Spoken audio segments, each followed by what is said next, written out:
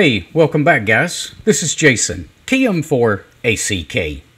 Today, I want to talk to you about using JS8Call to see propagation. Stick around and we'll get right to it.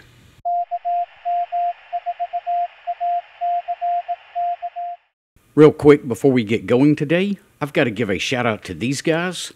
They're my latest patrons over on Patreon.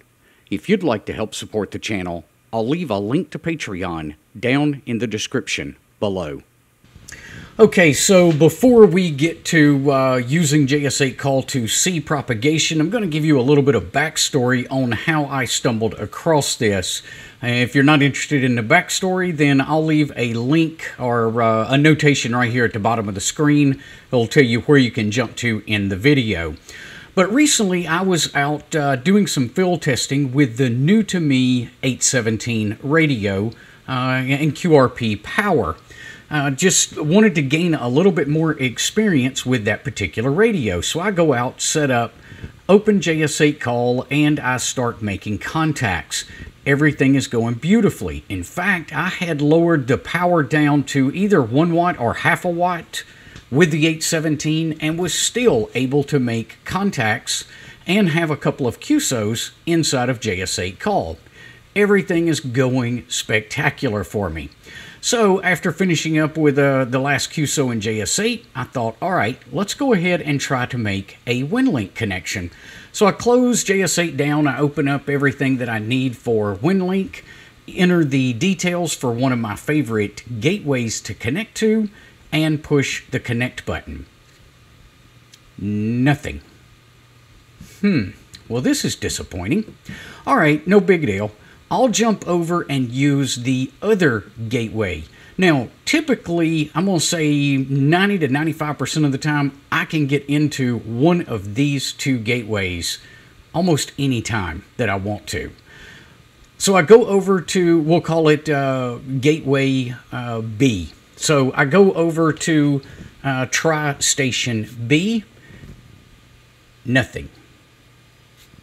All right, what's going on here? Oh, wait a minute. I was having some QSOs in JS8Call on some really low power. Maybe that's the deal.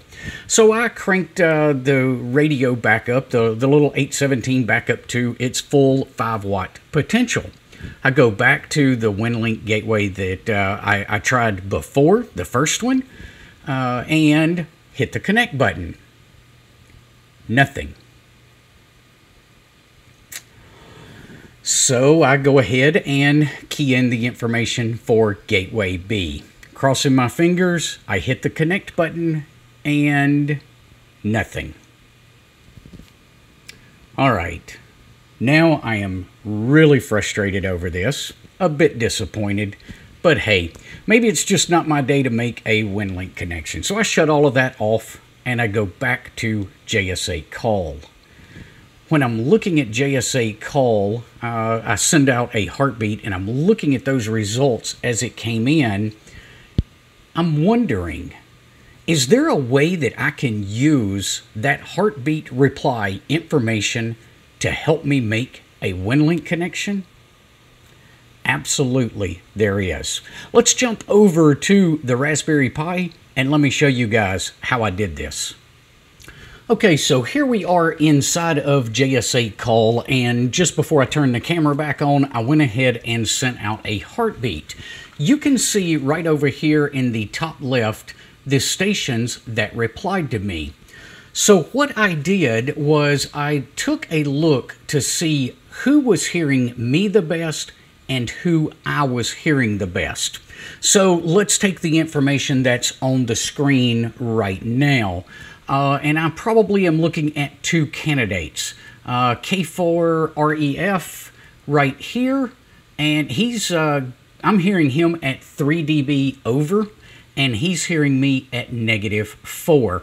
And then the one right below him, Kilo Bravo 1 Charlie Tango Charlie, gave me a 00 report, and I'm hearing him at -8.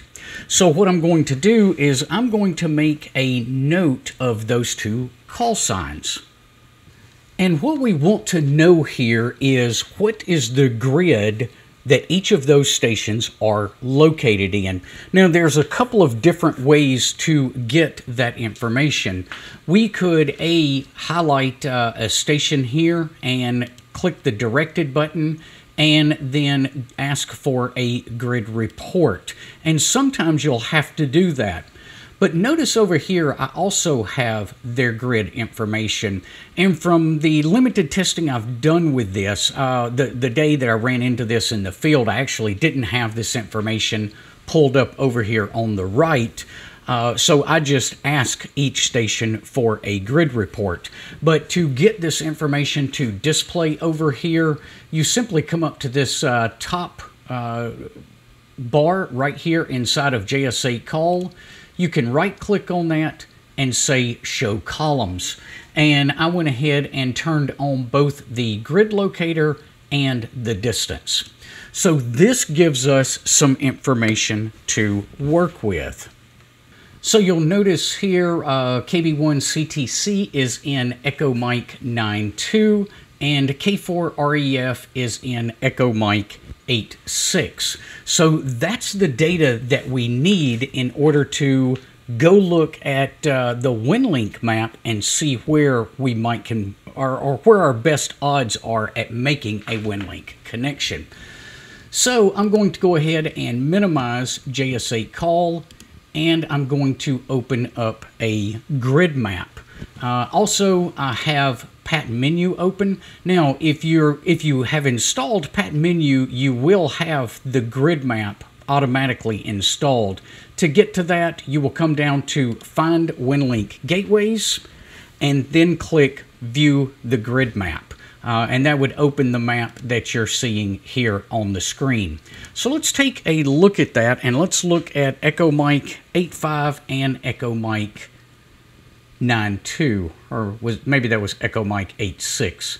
But let's scroll down here a little bit and let's kind of get an idea of where those are. Now, I'm in Echo Mike 6.5, right here, roughly in the middle of Tennessee. And let's see, 85 is almost due east of me. And 92 is going, I believe this is 92 right here. It's a little hard to read on that particular map, but I do believe that is Echo Mike 9.2. Okay, so now that we kind of have an idea of where those stations are located and which direction we've got good propagation with our antenna setup, let's go to Pat Menu and see if we can find some stations in this area. So I'm going to open up Pat Menu. I'm going to come down to the Find Winlink Gateways, and then I'm going to say Search for a Gateway. Now, I'm going to search the Echo Mike grid, and I want to search on 40 meters. We'll go ahead and click the search button there, and that will bring up a list of results. So I'm going to kind of try to move this up and out of the way so we can see this. And then we're simply going to start looking at this list right here. It gives you the grid square where every one of the gateways is located. And looking through the list, I came across a couple of different stations here. Echo Mike, they're in the grid, Echo Mike 8.3. So WW4, MSK, and AJ4GU.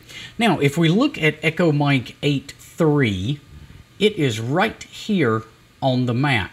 Well, remember a while ago we were getting into Echo Mike 9.2. So there's a good probability that we can also hit this Winlink gateway that's in Echo Mike 8.3. So that's kind of the way I used JS8Call to quote-unquote see propagation on that particular day, and then give me better odds at making a Winlink connection. So hopefully this will help you guys out as well. If you do try this method and see if you can make a Winlink connection or not, please leave a comment down in the comment section below. I'd be really interested to know if this helped you make a Winlink connection. All right, guys, we will see you on the next video. Until then, 7-3.